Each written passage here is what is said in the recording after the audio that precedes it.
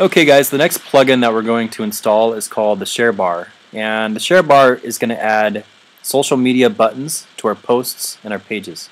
And I'll go over to Clint's Money Box to show you what it looks like. And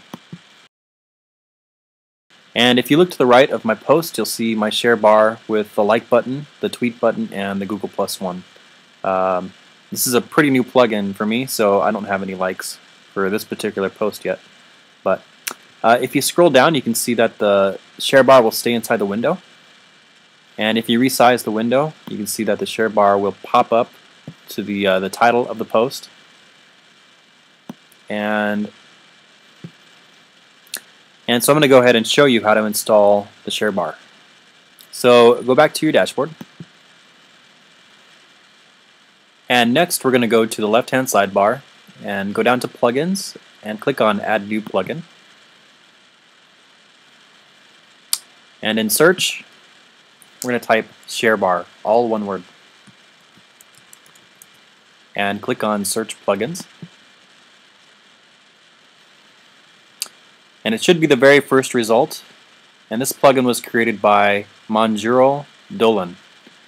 So click on Install Now. And OK. And click on Activate Plugin.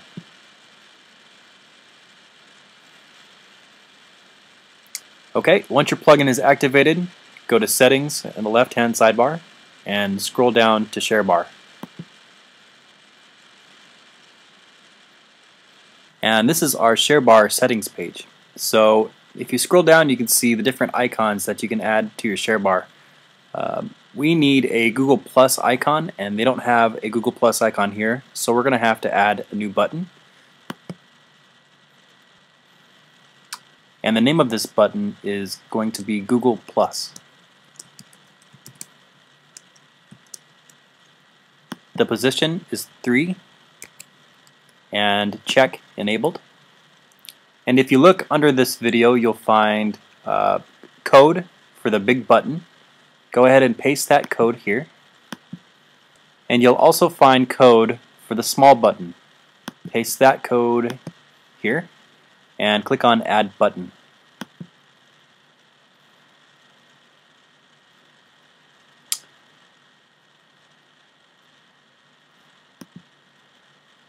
Okay, and then once we load the button, we can see that we now have a Google Plus button here. And you'll see that some of these buttons are in white and some of these buttons are in gray. The white buttons are the buttons that are activated, so we want to deactivate the buttons that we do not want to use. So click the check boxes in the left column and disable those icons that you don't want to use. And then click on Update.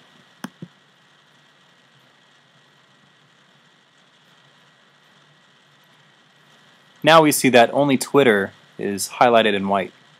So we're going to go down and we're going to find Facebook and Google+. We're going to check on both of those.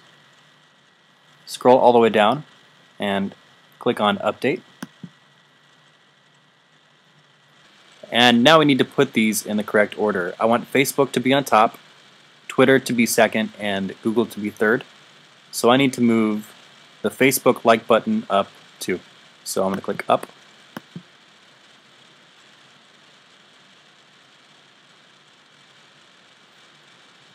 And I'm going to click it up one more time.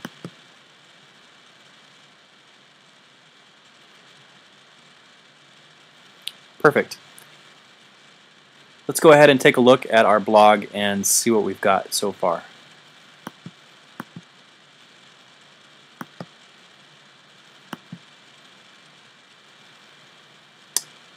Since our ShareBar will only show up when you're inside either a post or a page, we're going to have to click to go inside of one of these posts.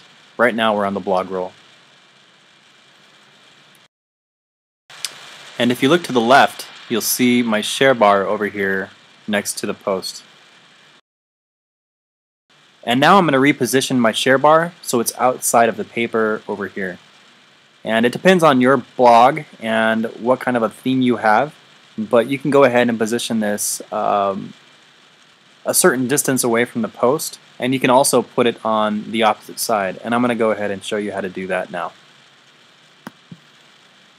So once we're in our ShareBar settings, click on the settings button at the top.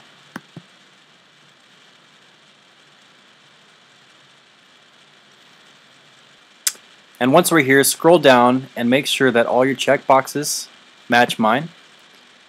These should be the default settings. And the only thing that you're probably going to need to change is the left offset or the right offset, depending on what side of your post the ShareBar is on. So since mine is on the left side of the post, I'm going to change my left offset.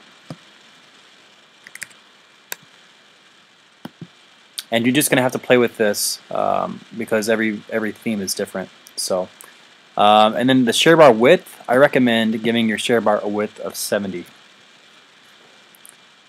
You can also change the ShareBar background color. I'm going to leave mine the same. And you can also change the ShareBar border color. I'm going to leave both of those the same and click on Update Settings.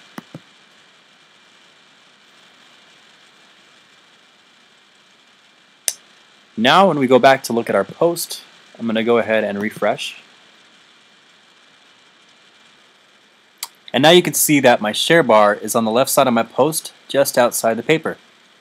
So that's it for this lesson. I will see you guys in the next lesson for the next plugin.